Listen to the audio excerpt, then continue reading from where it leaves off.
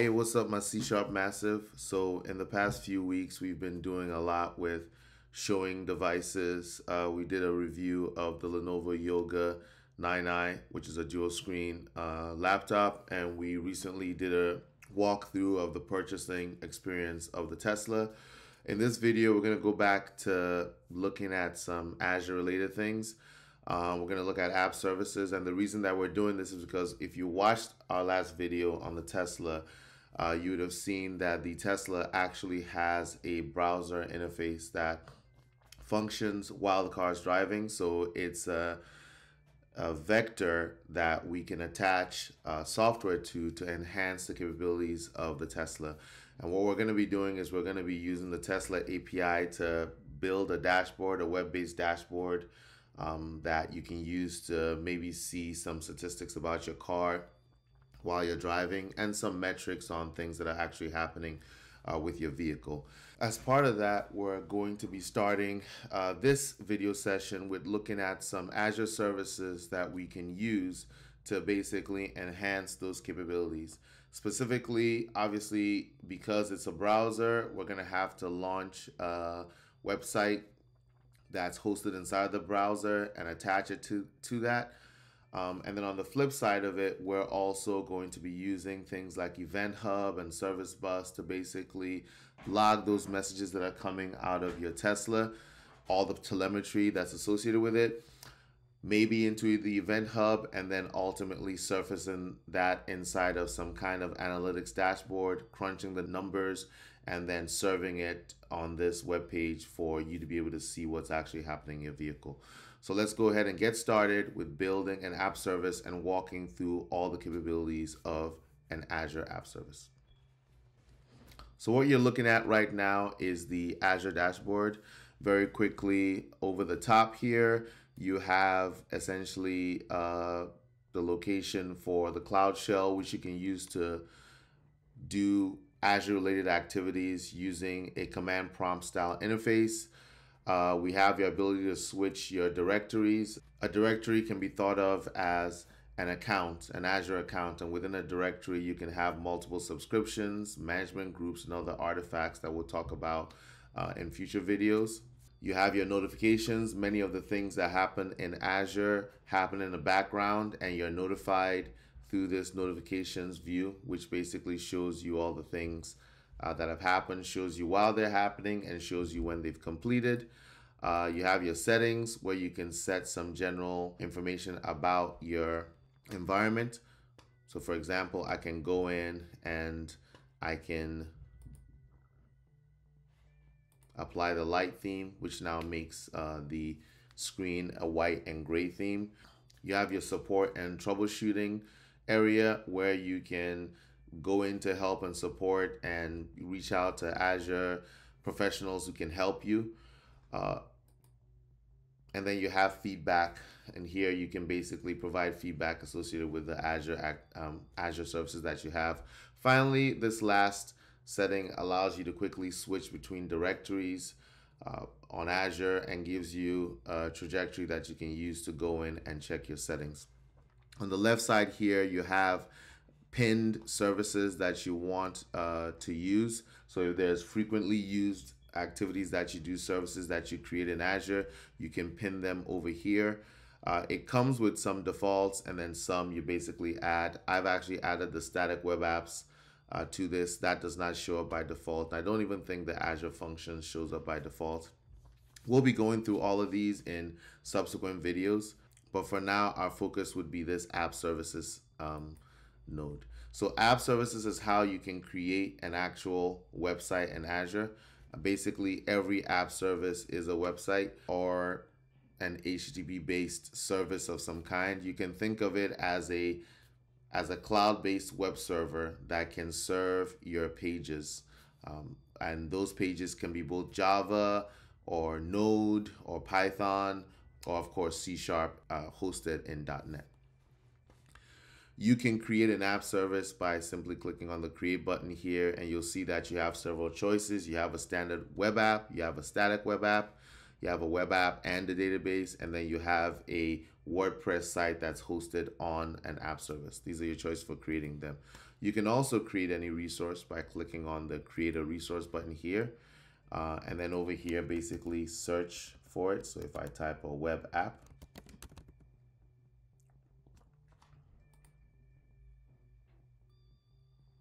then you see that all your choices for web apps show up, and here's a standard web app, or you can type app service.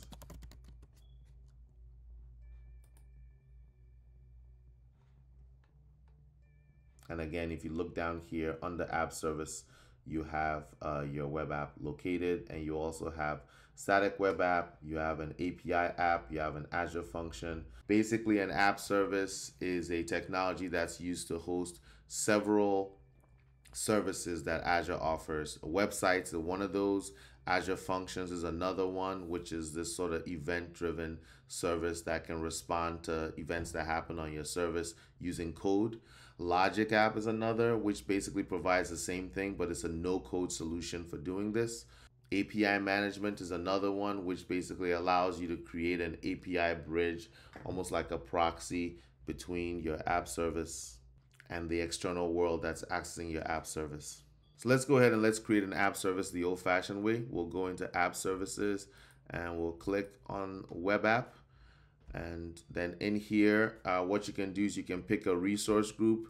A resource group is basically a logical container that you can use to group various services together and manage them together.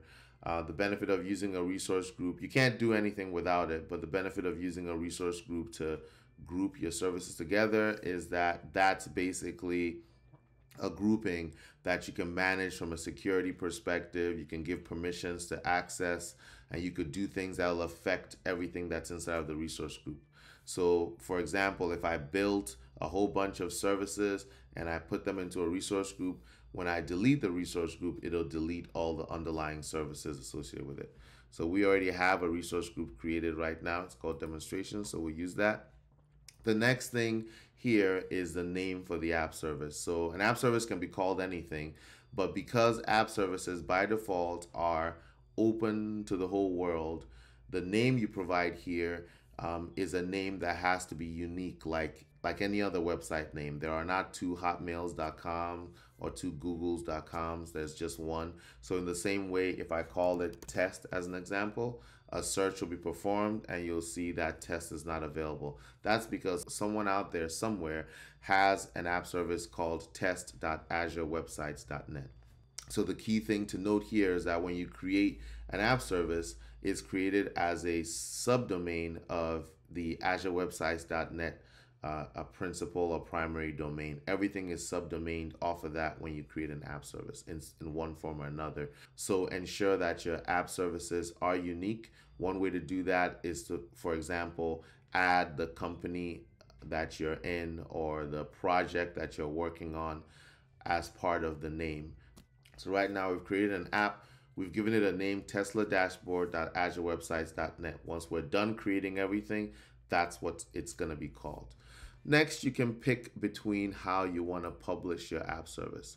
So you have a choice between publishing it as code, meaning that when you build your application, and I'm going to be speaking for the perspective of this demo using C# and .NET. When you build your application in a project and you publish it to an app service that's a code-based app service, basically all the HTML files, the JavaScript, the CSS, all that will be copied over, as well as the libraries that are necessary to run your application if it's a server-side application that does some server-side compute.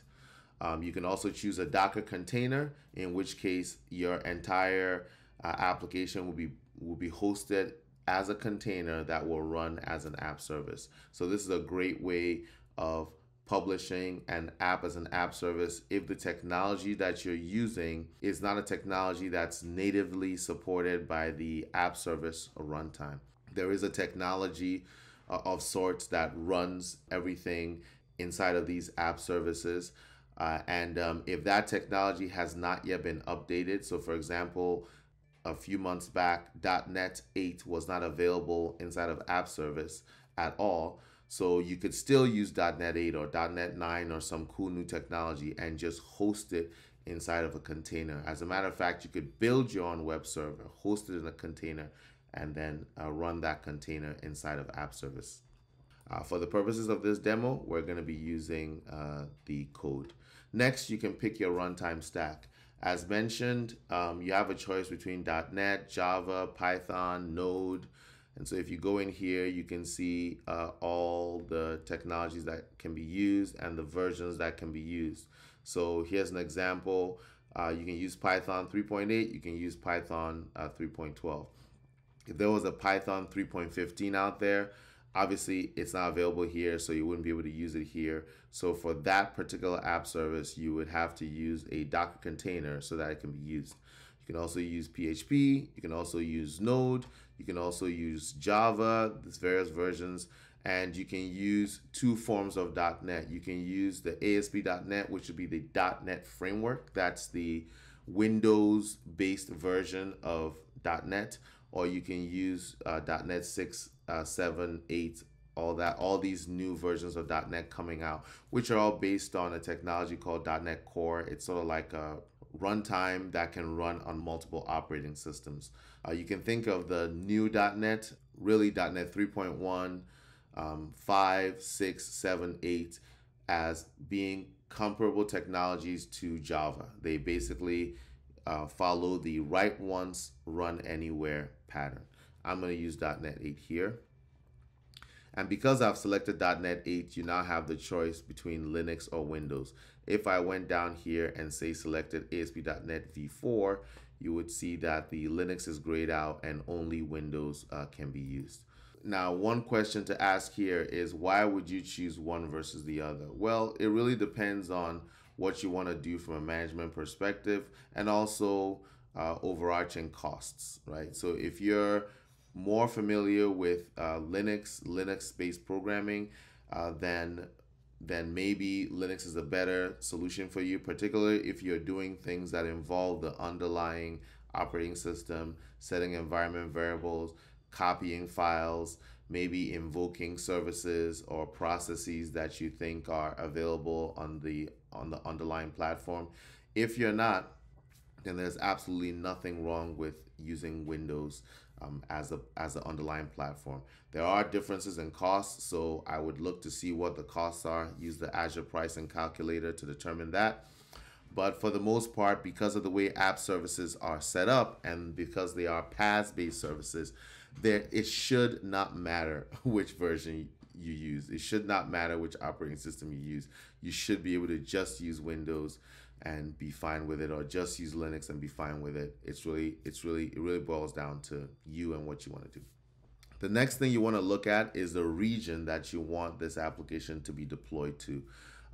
Azure has multiple data centers. You can think of the region as a data center or a location that may have multiple data centers in it. For example, there's the East, which is New York up to Boston, maybe out to Pennsylvania, and then you've got like East 2, which is more like DC and down from there. It's really just where your code is going to be running from.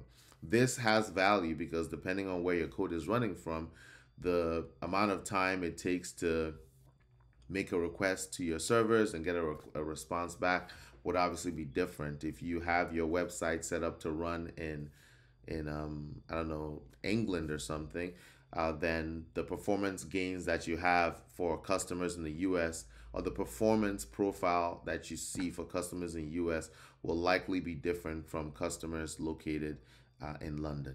So think about how you want your application to be deployed globally and use that to determine what kinds of regions that you want to put it in. Next, we have basically the pricing plans. So app services use something called an app service plan to do the pricing on it. Now, you can think of an app service plan as the server that this is going to run on.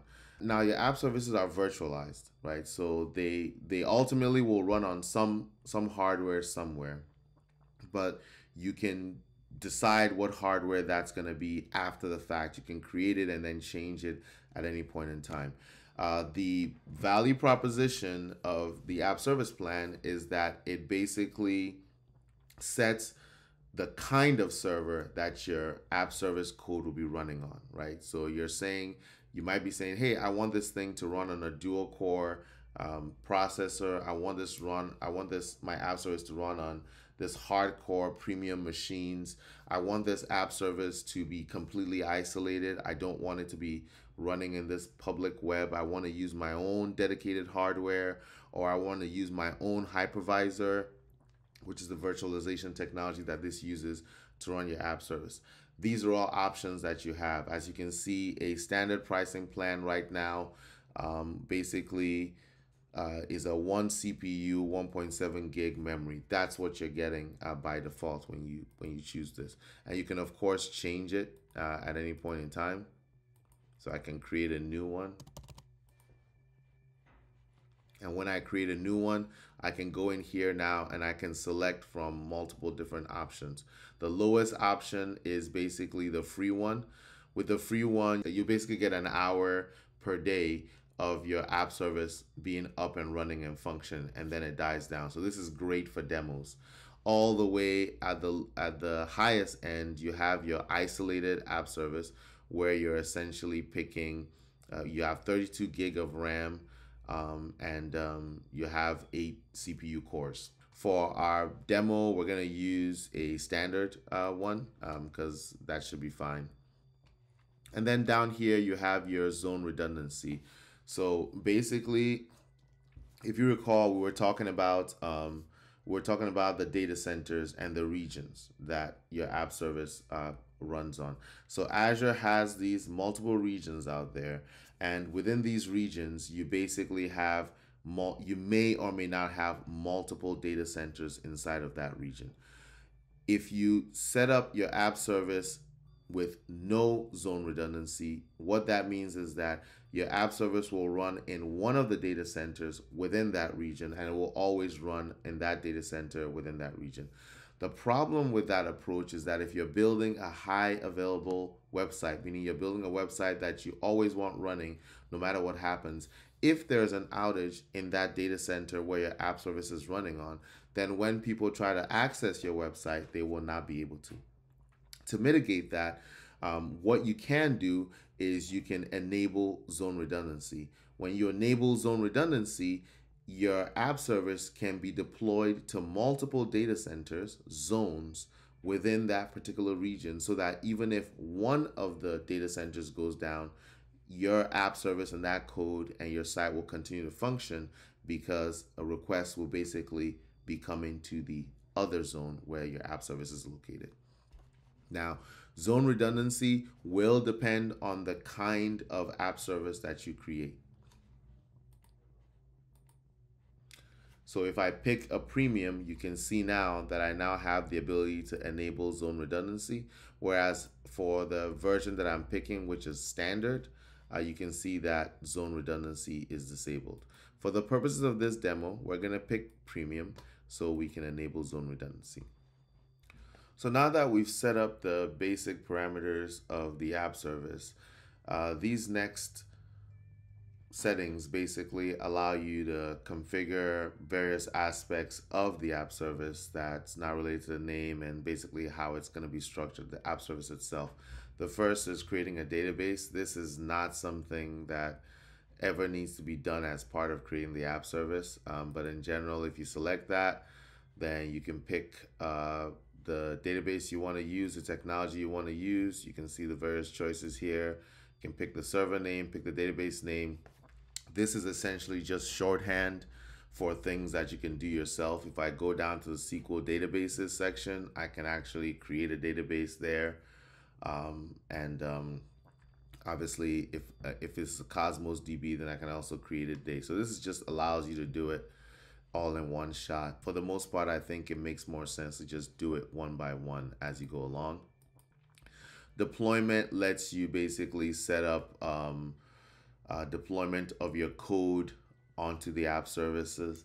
Again, for the purposes of this demo, we're not going to be using Azure DevOps or GitHub. We're actually going to be deploying directly from our machine. I do have a video that talks through and walks through Azure DevOps and deploying code using Azure DevOps using a DevOps pipeline. So go back and look at that video if you want some insights on how to do that.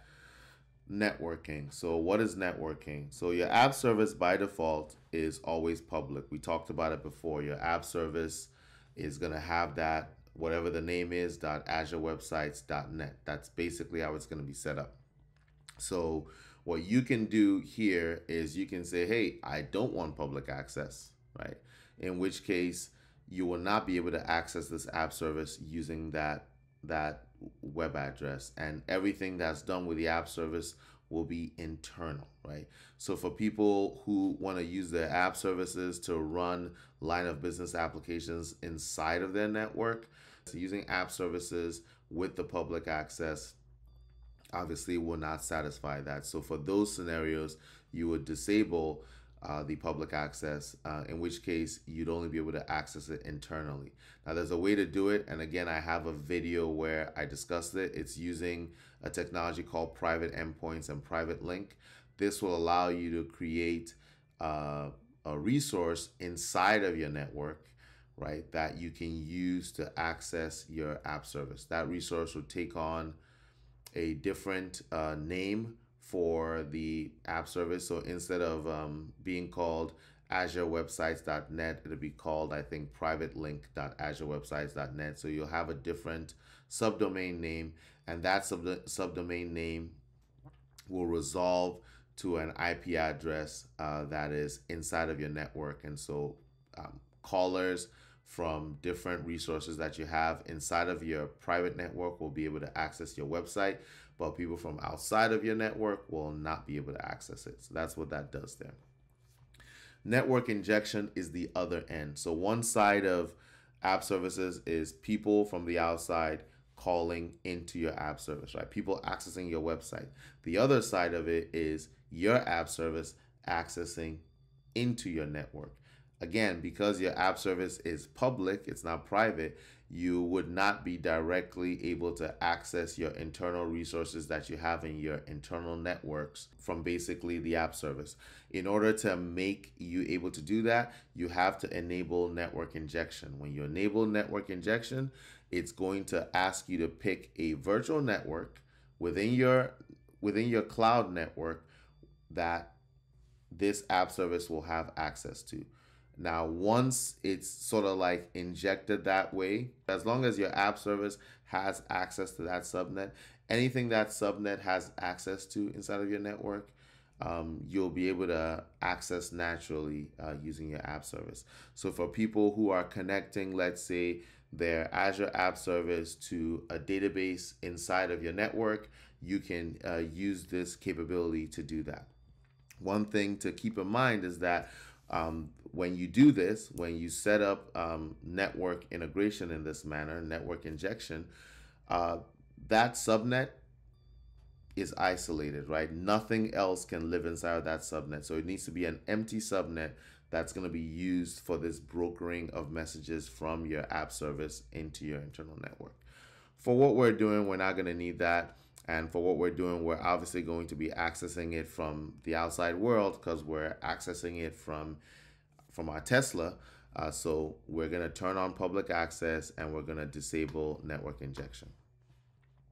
Now on the monitoring side, it's very important that your app services that you create are monitored in some way, that you can see what's happening, see the network traffic, because you're not going to be able to directly connect to a computer and start running the sorts of things that you're used to running when you basically put a website on a VM.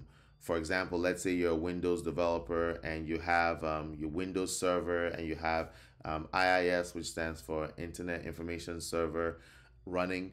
And so you can basically just deploy your code onto your web server. And once you have it on your web server, you can sign in using RDP or remote desktop technology of your choice.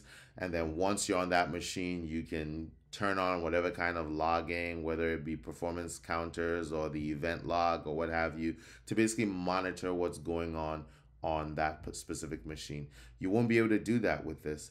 So it is important that you enable App Insights, because App Insights gives you that same, basically it surfaces that same information so that you can use a dashboard, a web-based dashboard, to basically view everything and ensure that everything is running as normal.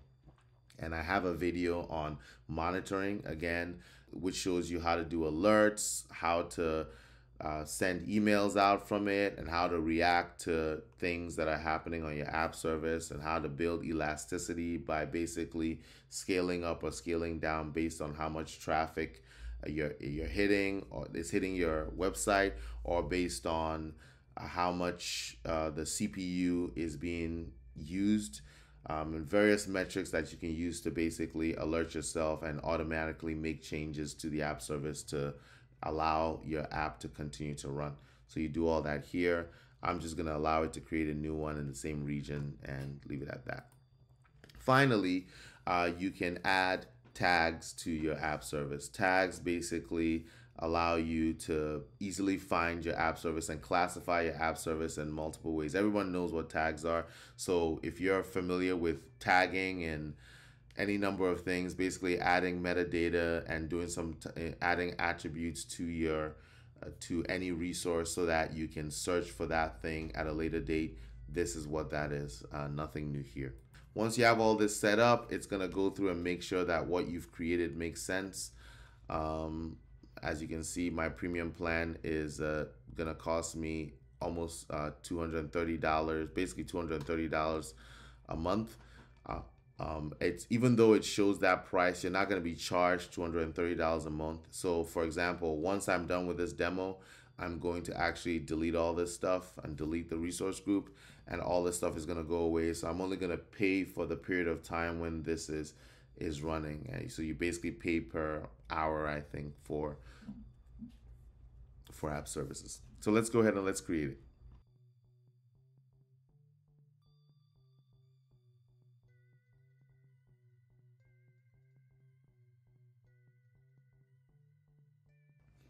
Okay, so it looks like this has been created, and once everything is created, you can click on go to resource and that'll take you directly to the resource. You can also go over here to this app services tab, and when you click on it, you should now see your resource. It says there Tesla dashboard. So if I click in there, that brings me in here, and as you can see, here's a domain name that's been created, tesla-dashboard.azurewebsites.net. So I can click on that, and that just takes me to the website. So this is the actual website that's created. It's running right now and it's ready to go. There's nothing in it but this this home page right now.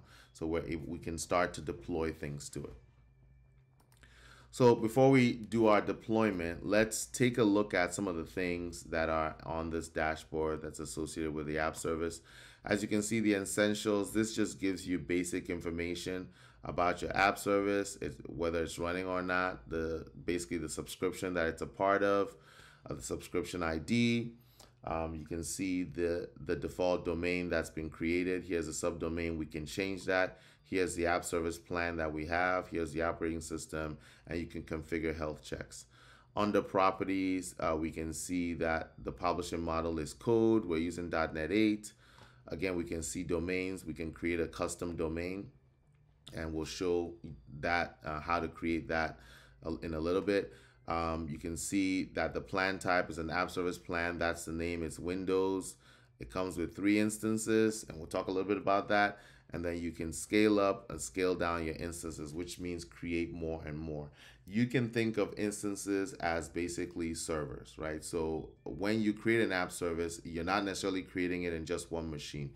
You're basically creating, back in the days, what would be called a Windows cluster with Windows, or a cluster of servers, where you have some type of load balancer in front, and then you have a bunch of servers behind that handle the load so they can be distributed across all those servers. Right? You can see all your deployment, you can see your dashboard, and you can see your networking where you have your virtual public IP address. Now, if I take this public IP address and I actually try to put that in here, it's not going to go anywhere. Why is it not going anywhere? Because even though you have that public IP address, multiple people out there in the world can also have that same IP address. The way that the service makes a distinction between you and anybody else is by this host name that's up here. So when I make a request for the server using this host name, it will still resolve to that IP address.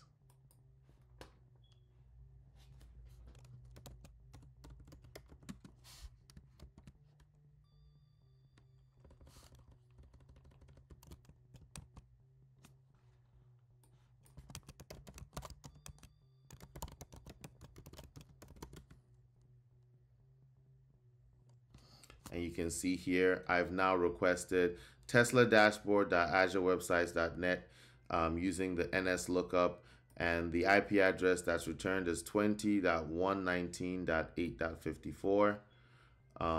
And you can see here that the virtual IP is 20.119.8.54. So anytime it gets that address, it's going to resolve to that IP address. Anytime it gets that host name, sorry, it actually resolves to that IP address. Now the outbound IP address, these are the IP addresses that will be used when you're making calls out to somewhere else. So for example, if from my app service, I make a web call, a RESTful call to your app service or somebody else's app service, and let's say your app service has some kind of firewall that's blocking just anybody calling them, I would have to give you these IP addresses to say, hey, whitelist all these IP addresses so that I'm able to access you, right? So that's why this information is important. Next, we look at the activity log. Basically, the activity log talks about who's touched this app service, what they've done with it, who's touched it from a dashboard perspective. This is not the website itself. This is the management of the website. This allows you to run reports to find out if people have made changes to it, created things, modified things, whatever. Any change you make to the app service will show up here. The access control. This is how you can specify who can, again, access this app service from the perspective of managing it. If someone does not have contributor permissions to this particular resource, then they will not be able to make any changes to the resource.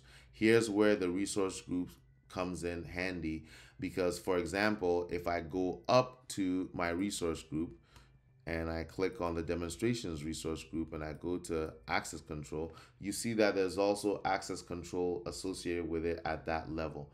So anything inside of that resource group, if I do not give you access to make changes and be a creator within the resource group, then anything inside of that resource group you will not be able to modify and may not even be able to see, right? And I can even make it so that you can't even see that resource, and only people who have the proper permissions will be able to see it. So it's a very powerful utility. So we'll go back in here, go back into this guy, and then tags. This just once again shows all the tags that we have. I haven't added any tags to it at this point in time. You have your ability to diagnose issues and resolve them. This is your center to basically check to see if something is going on. You have your Windows Defender for Cloud. This basically adds additional security, enhanced security to basically this service. So I would recommend that you go and look into all the capabilities that provides. For you to use this, I believe you have to have a certain your subscription has to be at a certain level. Now this is always changing, so it really depends on what plan you have, what relationship you have with Microsoft in terms of like how much you're paying them, and the services that they're providing to you can affect what all shows up here. But in general, it's a place where you can see if there are security issues associated with your site or things that you can do to basically make changes to your site to make it more secure. This comes in handy, especially if you have a public site, because you may face things like denial of service or whatnot. So this helps you basically track those things. The event section gives you the ability to, as it says here, build reactive automated applications. These are again not tied to the not tied to what a user is doing, but more tied to the activities that are happening with your specific app service. You can use it to track when various things happen to your app service from a management perspective, and either log those things or make changes based on those things happening. As an example, I can go out here and I can, for example, create a new event grid called Tesla demo, and Tesla demo. And then if I go here under the filter events and I click on that, you can see that these are some of the things that will trigger an event, right? So when this event happens, it can fire off something that hits an Azure function or fire off something that hits a Logic app. Two things that we'll talk about. They are kinds of app services. They're essentially either a code-driven or a no-code driven way of adding some type of interactivity to your overall infrastructure. Not any given application, but your infrastructure architecture. So here are things that you can check: whether the app is updated, meaning new code is added. So when new code is added, you want to do something, whether a slot is basically swapped, started, all different things. And it's great. This tool is great to get notifications, but also to do additional logging that may not be naturally available to you. Here are some of the choices you have. So as mentioned, you have Logic app as a place where the events will trigger some behavior.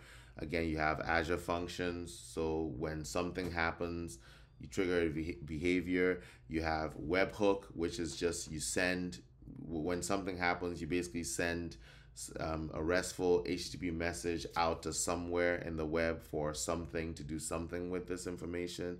You can dump it into a queue, and then you can listen for messages from that queue. You can dump it to an event hub, which is a highly performant queue, real-time queue, you could say. And again, listen for messages as those come in. You could put it into a service bus queue, service bus topic, and any number of things. Next, we go into deployment, right? So an app service can be set up to have multiple slots. Now, each slot that your app service has is another app service that you're paying for, right? This is not some free thing. What is a slot? A slot is essentially a clone of your app service that exists there for you to do deployments to. People can access that if you give them access to that URL. And then the idea is that, for example, back in the day, you would maybe have two servers. One is production, one is maybe just dark prod, meaning it's production. It's got production code on it, but it's not publicly available. Whenever there's an upgrade that happens to your site, you never deploy directly to production because you don't want any downtime. What you do is you deploy to this dark prod, this other version of production. You do all your tests there, and once you're sure that this environment is functioning and has everything it's supposed to have and is fully working, you basically go to your load balancer or your host DNS entry, whoever is hosting your DNS entries, and you switch it so that all your traffic is now going to that dark prod, right? And then basically the other one becomes orphaned, right? So the former dark prod becomes your main prod. Your current main prod now becomes your dark prod. One way that used to be done in the past is that each of those servers might have two different IP addresses.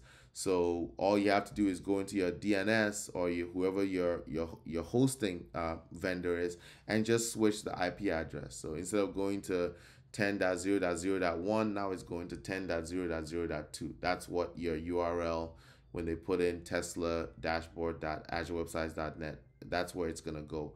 And then everything else, nothing goes there. Now you can make your changes there for the next time you're releasing, and the next time you're releasing, now you swap back. That same capability is built into app services. So I can add another slot here, which would cost me another $230. And then I can deploy to that slot. And then basically when I want to publish it, I publish the I swap slots, and then the other slot becomes the main production, and this one is no longer production, right? And when we go and we do our deployment, you will see this. So let's go ahead and let's quickly create a slot. So we'll call it Tesla.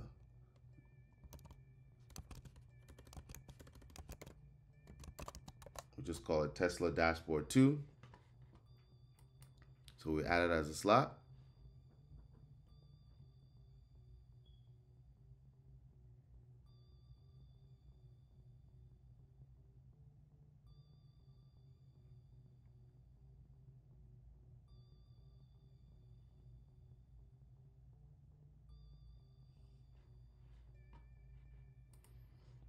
So now we've created 2 slots, and as you can see here, one is production, one is not production.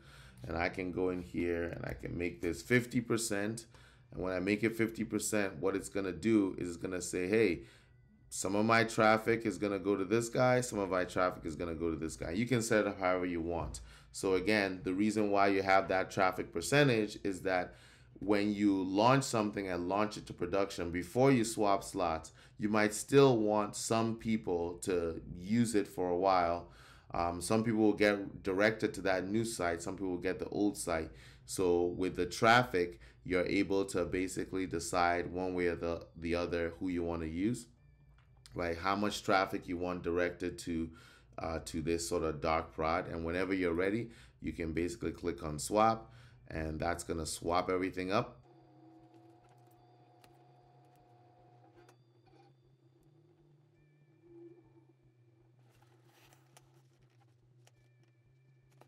So now we've swapped it up, and so this guy now has what was previously production, and the old production is now in here. So we go here and refresh it.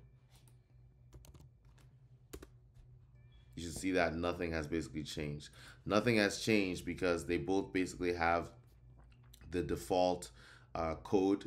We've not deployed anything in here, so because of that, obviously nothing has changed. So let's go to the deployment center. So in the deployment center, you can basically specify the manner in which you want things deployed. So you can see here that I can switch it from, use GitHub, use Bitbucket, use local kit, use Azure local Git, use Azure repos or what have you. You have any number of ways to do that. It also provides you your FTP so that you can actually go and FTP and publish your code using FTP in. So if you just let's say this is supposed to be just a static site, just a marketing site, then you can just FTP in. No need to use code, no need to use Visual Studio or anything like that. Just literally copy your code over, and you're all set. So this is obviously a way of doing that. So the next thing is your configuration. So here's where you can do a couple of things. You can configure your app settings. Your app settings are not hosted in a flat file that's part of your app service package that gets deployed, your code package. They're actually hosted using this service, which is a great configuration service actually.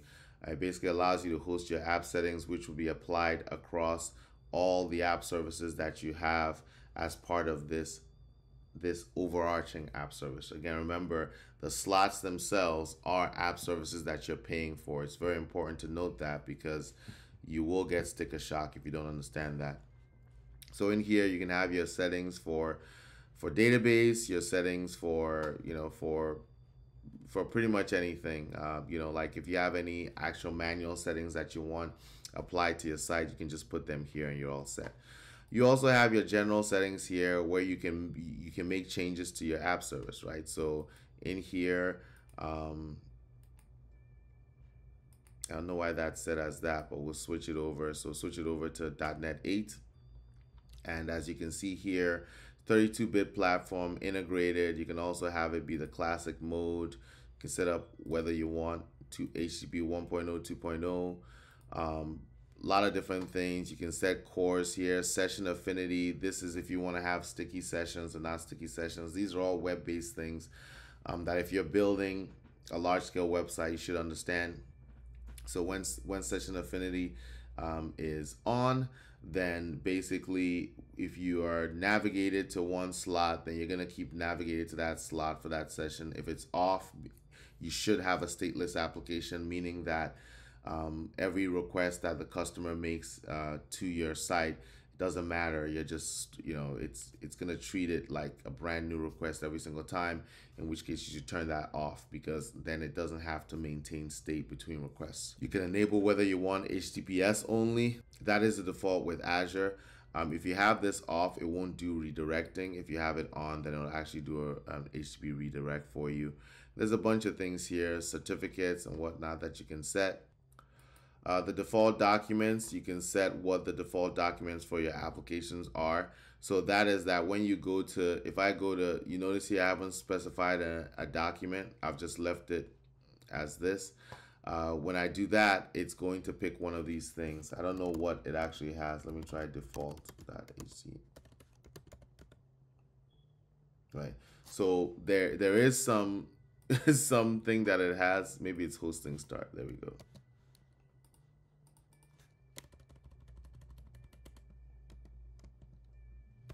There we go. So the HTML we're looking at right now, the page we're looking at is just a static HTML, and this is actually the name of that page. And because that page is specified as basically one of the default documents, if I don't include this in here, then it'll search through those default documents, and if it finds a document that follows the naming convention, naming standards that's specified, it will use that document. Many of these things here have basically been built into the platform technologies that are used to deploy the code. So it's much better to just have these things in your code and build the appropriate handlers for various paths in your code than to hard code them into the actual hosting model of your application. So that would be the recommendation there. Now, another thing you can do here is that you can add additional storage, basically mount it, and then you'll be able to serve that storage, or you'll be able to access that storage through your code. And then finally, you can specify your error pages. We saw an error page already, right? When we went, like if I go to test now, right? So that's an error page that's being displayed. So I think 403 is not found. So I can pick a custom page that I want to use as opposed to using this page. And so maybe if you want something more beautiful or something that's branded to your organization or to the application that you're building, then you can just upload a page here, and then that page will be used for this kind of request. And then obviously the server errors as well. You can pick a page to handle those. So we go over to authentication, and this allows you to add authentication to your application. You can use Facebook, you can use Apple. There's a whole bunch of them. We're not going to be adding it here, but for example, if I want to pick my identity provider, I can pick from all these. I can say, hey, I want to use the Apple ID or whatever. That's what I want to use. Or if I use Microsoft, then here are some indicators for it. So you have some ability to basically manage your authentication. Maybe in another video we'll go into the details on that, but it's beyond the scope of this discussion. App Insights, basically, remember we added App Insights to the app service, but it's not enabled. So we can actually enable it here. Once it's enabled, you have access to your App Insights. It's now started logging.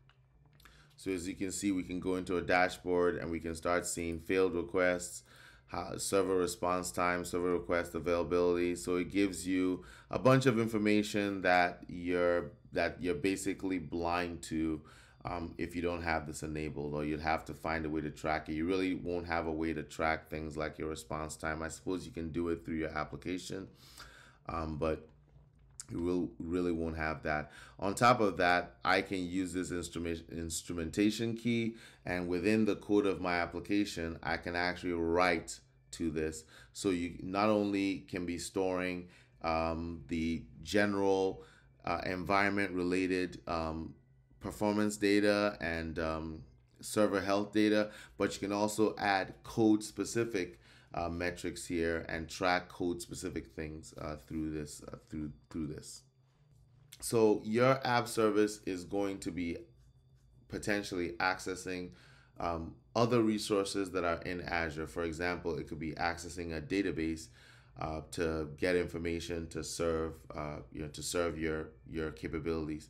So in here, you can decide whether or not you want to use the system assigned managed identity, or you want to create your own managed identities, and then you want to pick and choose what you want to give those identities access to. It's really up to you. But basically, this is the identity that your application is going to be running as it's going through and doing things.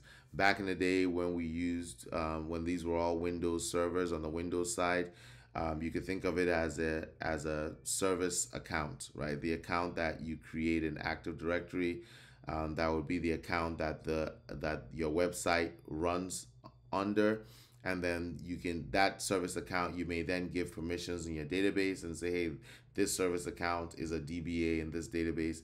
And so when you make your request from your website to the database, you don't need to have the connection string with the username and password hard coded in there. You could just say, hey, use the integrated identity, in which case it would take whatever identity the website is using when it's making a call to the database, and that's the identity that I would use to authenticate against the database. So this is essentially the same thing, just happening at cloud scale. Backups are self-explanatory. It's just taking a backup of your site. And now we get to the cool stuff. So custom domains. So let's say you don't like the domain that's been created for you, and if we're building a production site, you're not going to want to use something called azurewebsites.net. Then you can actually create your own custom domains, right? You can even buy those domains, and you can even apply certificates to them. Now this is a pretty robust topic that we can tackle in a separate video. For now, suffice it to say that you are able to customize the domains that your app service works within. Certificates work essentially the same way. They work in combination or in tandem with custom domains to give you a secure environment. When you add a custom domain, because Azure uses HTTPS, you will need to add a certificate associated with that custom domain to just keep everything kosher, so that customers don't start getting the error messages when they try to access your site that tells them, hey, this site is not secure or what have you. So it's important to add your certificates there. The good thing with this is that you can essentially do everything internal to Azure. You don't need to leave Azure to create these certificates. You can buy them here and they'll be renewed through Azure. I don't think they automatically renew. You might have to basically go in and renew them when they run out.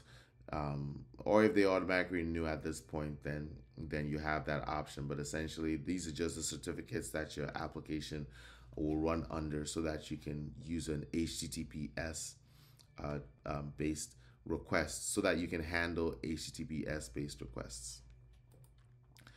Networking, we already talked about as we were creating the app service. Basically, this just allows you to create private inbound connections to your app service, and also allows you to connect to resources that are inside of your virtual networks that are hosted inside of your Azure infrastructure. It's pretty much that simple. So scale up and scale out, what are these things, right? So scale up basically is vertical scaling, which means just right now we're set up as premium. So I can go up all the way to, various levels of premium, or I can even go down at this point to the free version. Scale out is the opposite. As you can see here, this app service has been set out to run on 3 instances. That means 3 servers. What that really means is that it could potentially be 4 servers, because remember, you have 1 server that's serving as your slot, right? So depending on what version you have, you may be able to reduce this to 0, or there may be a limit to how many instances you can have. And as you can see here, you can decide whether or not you want to do this rule based, in which case it will use information from your monitoring to determine whether to scale up or scale down. And it looks like they now have an automatic version that can do some cool stuff in an automated fashion. And as mentioned, when you make something zone redundant, that means that you have a copy in another zone at least. And with app services, you actually have a copy in each of the zones, right? And with any single region, you will have 3 data centers within that region. So you'll have 3 zones within that region that to choose from. When you set this up as zone redundant, basically it's going to put a copy of your app service and replicate a copy of your app service across the 3 zones. And those are the 3 instances that you're seeing here.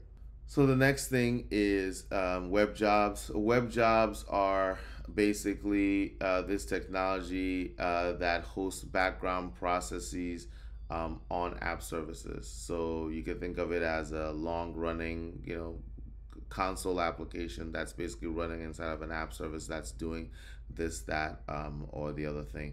So if you have a background process, if you have scripts or things like that, then web jobs are a great way of leveraging that. So they're pretty cool technology, but they've been supplanted by more modern things out there like Azure functions, which you can set up with to run using a cron timer. So you can set it up to run at intervals and do some work and then fall out once it's done. Or as mentioned, if you want to reduce your code footprint, then you can use Logic App, which is a no-code solution for doing some of these things. Service connectors basically provide you an easy-to-use way to connect to backend services. So this would be something like your database, Postgres DB, Cosmos DB, that sort of thing.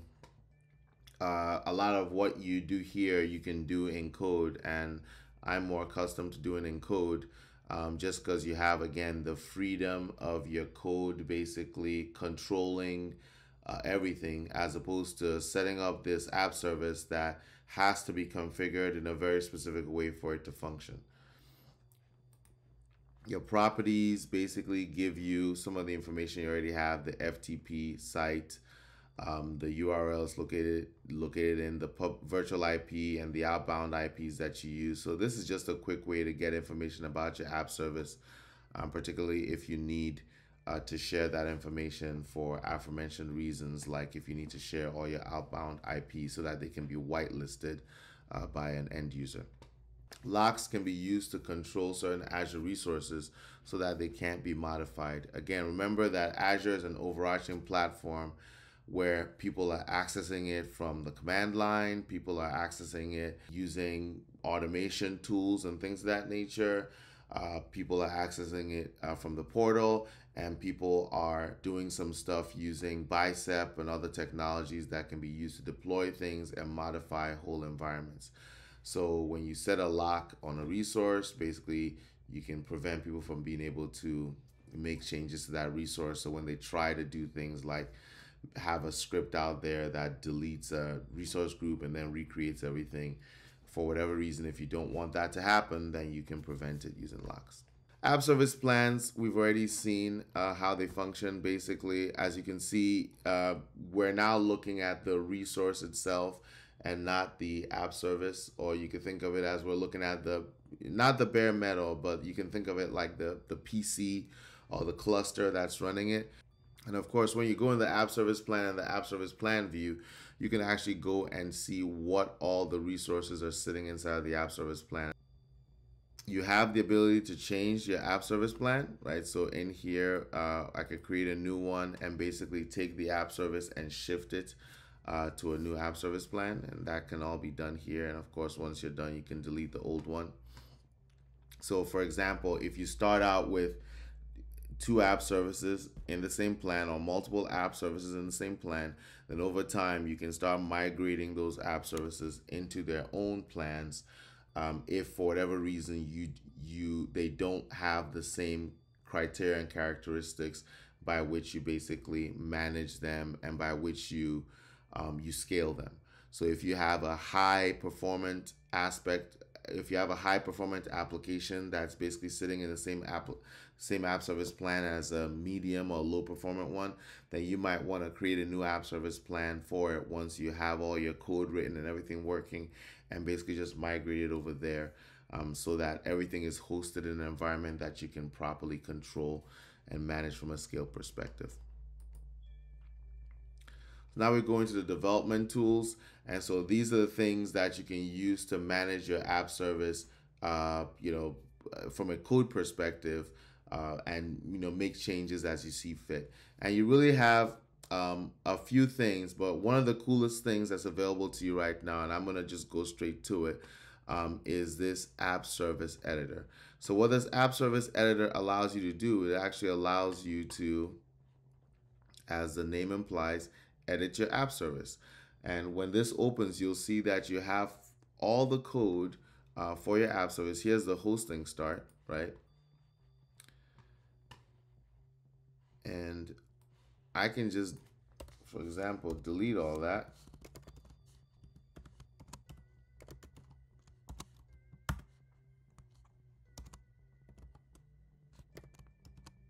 And I can create my own code.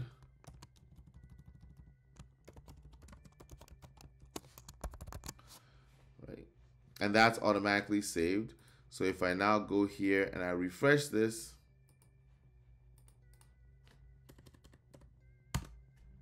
you can see it says hello Tesla, right?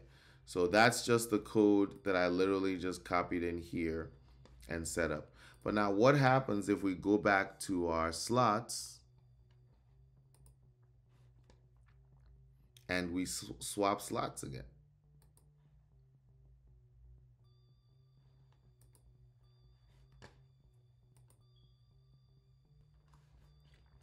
So we've now swapped slots.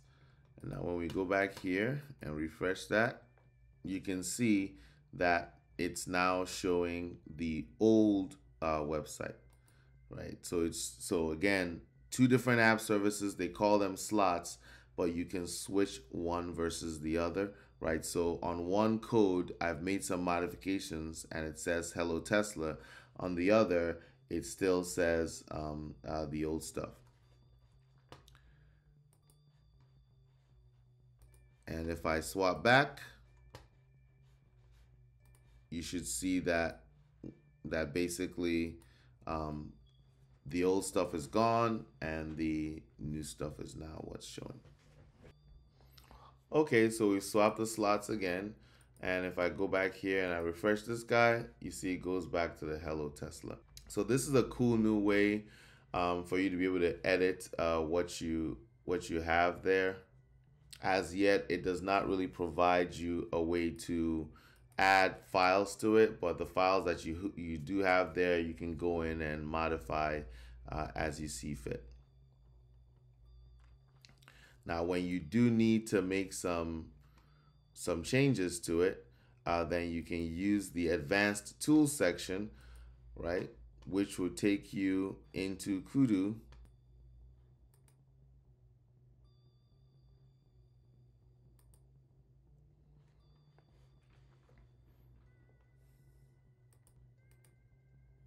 And from here, as you can see, I can actually add a new file, right? So I can basically click on add new file. Now it's not going to upload a file, but let's say I call it test123.html.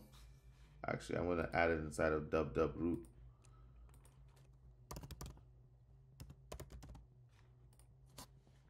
Right. Then if I go here,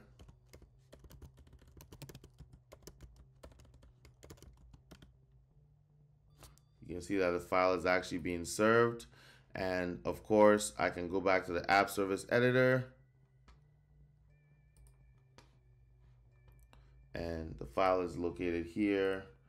And just going to add it here and say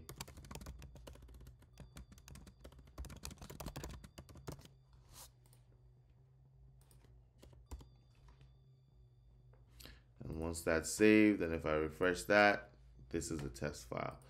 So you can use both of these to quickly create, files and add content to those files. And between the two of these, you sort of have a, you know, a little bit of an editor. And of course, from here, if I click on here, I can actually see that I can open up Kudu directly from here and start making, basically adding new files as needed. What I'd love is for them to actually add the ability to add new files from here, but they don't have it right now. Of course, you can see here that it's preview. I'm sure at some point that will come. Now the console gives you another view. You already have that in Kudu. Now remember that this is Windows, and we talked about this before. Because it's Windows, everything I'm doing here would all be Windows-based commands, right? So I can do a dir and I see my test and whatever. I can, make a directory, right? And now if I do a dir, you see that another is a new directory there. I can create a file and whatnot. Pretty much whatever you can do from the command line, you can do from here. This console is not PowerShell. This console is a regular command line. If you want a PowerShell console, you've got to come here, right? If I do dir here or ls here, I can see everything. The cool thing about this is that above it, you actually have an interface that you can use to do this in a more traditional sense. So you have both of them together. You have both the console and you also have the interface here. Now you also have access to extensions, and here are all the extensions that you have. These are extensions to your app service that can add various kinds of capabilities to them. The next section is all API related things. So you can set up an API management API endpoint and add it to your app service. API management is another kind of app service that exists in Azure. It's actually a resource that you can create, configure, and pay for.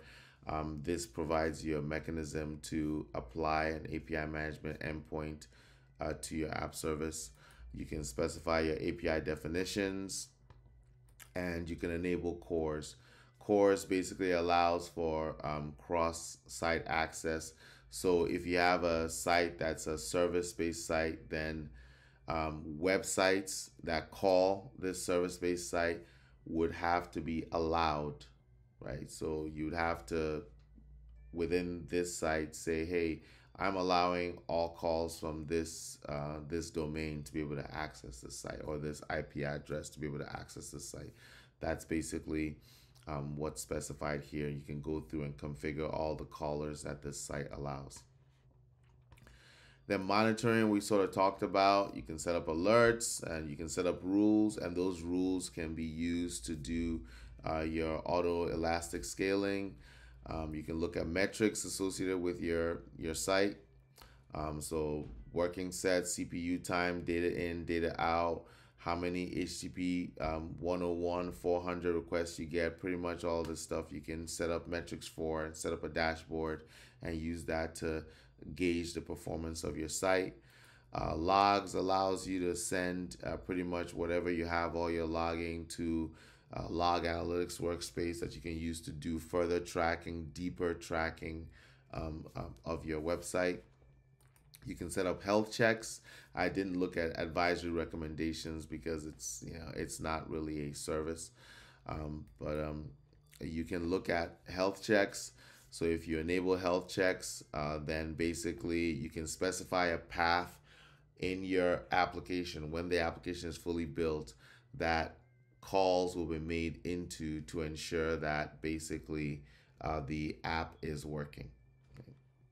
Use the diagnostic settings to basically administer exporting of stream data associated with your app, like HTTP logs, access audits, things of that nature. It's pretty much all listed here. So this allows you to manage that. App service logs basically allow you to additional logging on your application, and then you can specify where you want those logs sent to. So for example, I can specify that I want my logs sent to a container in blob storage, and I can specify the retention period that I want that there. I can also specify the level of things that I want to log. Do I want to log errors, warnings, information? Do I want it to be very verbose? You know, a lot of different options that you have here.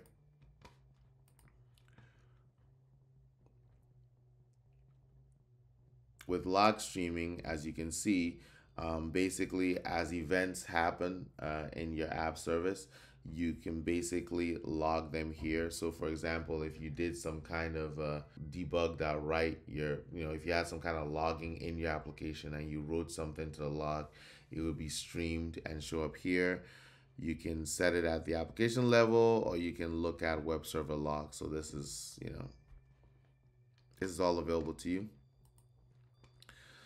On the automation section, tasks basically give you a way to manage and create recurring tasks associated with the resource that you're currently in. Now, bear in mind, even though this is across, it should be ultimately across all versions, all resources in Azure. It's currently only supported by certain resources, and the templates that you can use, that you can actually create, are pretty limited, but they can grow.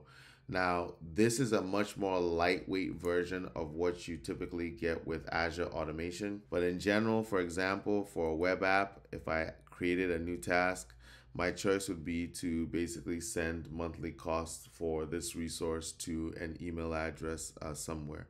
If you want to do some more complex um, manipulation based on a given task, then you'd have to use Azure Automation and basically hook into the various APIs and PowerShell capabilities that Azure provides for pulling information about resources, and then connecting to other services available in Azure to send the appropriate email or do with it as you will. And export template basically allows you, after you've created your resource, to convert it into an ARM template. It'll actually generate an ARM template based on the configuration that you've provided, and then you can download it and use it as part of your automation scripts to basically build an overall DevOps CI/CD pipeline. So as you can see here, everything that we've done here has essentially been converted into an ARM template. Let me move this guy up here, make it easy for you to see. Everything we've done over here has been converted into an ARM template, and I can then just copy this thing and paste it somewhere else, or add it to a library, or deploy it by basically clicking that button. It's really up to you. So if you're doing anything with DevOps and you're building your Azure environment in a production-ready, real scenario, not just one person building it out, then you would likely, a good strategy is to go in here, configure it into the portal. Once you have everything configured, download the template, and then use that template to build out your infrastructure as code scripts that would then get deployed using some deployment technology that allows for ARM templates to be used. So we've created our app service. Now let's go into Visual Studio and let's actually deploy something into this app service. So we've looked at deploying it by going into the code and actually manipulating the code directly on the app service. We also have the ability to go and create this from a code perspective. So I'm going to call it the same thing, basically Tesla dashboard. And I'm going to be using the Blazor web app, which is a new template that Blazor supports. No authentication. I'm not going to use HTTPS. I'll keep the sample pages and keep it as don't use top level statements. And that has been created in my other window.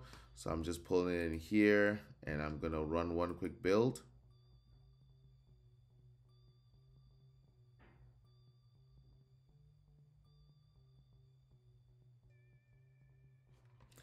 And then let's run it locally first before we start deploying it.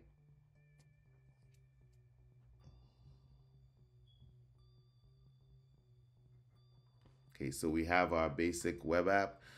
This is a Blazor app, and this is a server rendered app. So everything that's happening here is happening on the server side. I can click the counters, I can go home, pretty much do all that stuff. So now that we have that, deploying it is pretty straightforward from Visual Studio. You basically click on publish and select Azure, of course. And I'm going to be using an Azure app service. That's a Windows-based app service.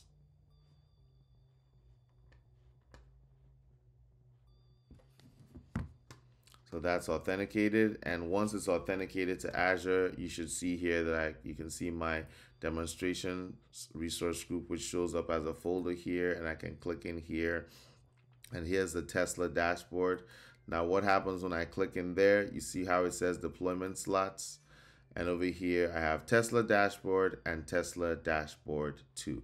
I'm not going to publish it into Tesla dashboard. I'll actually publish it into Tesla dashboard 2. I want to deploy it as a zip. Actually, no, I'll deploy it regular. Doesn't matter.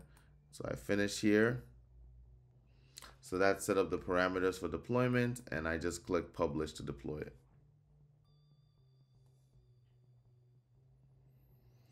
And that is now deployed to Tesla dashboard 2, whereas my regular Tesla dashboard still has the Hello Tesla message. Right, so we can see that there's two different things. And so in order to get it working, let's assume that this is production and this is our test environment. We make sure everything is working fine. And now we're ready to actually make it production. We go back to our deployment slots like we did before, and we simply click on swap.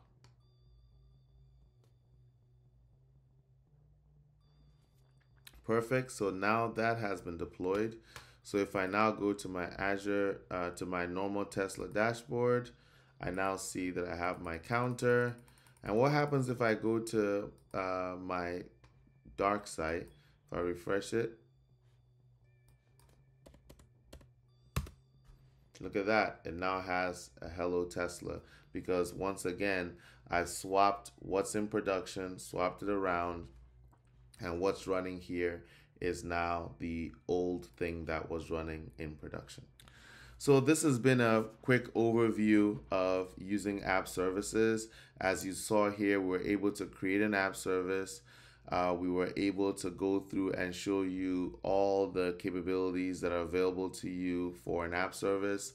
And finally, we actually created a Blazor web app project, and we deployed that project onto the app service. Additionally, we also showed you how you can very quickly and easily manipulate an app service by going into the app service editor and actually modifying the code directly on that resource and not even having to bother with deploying code.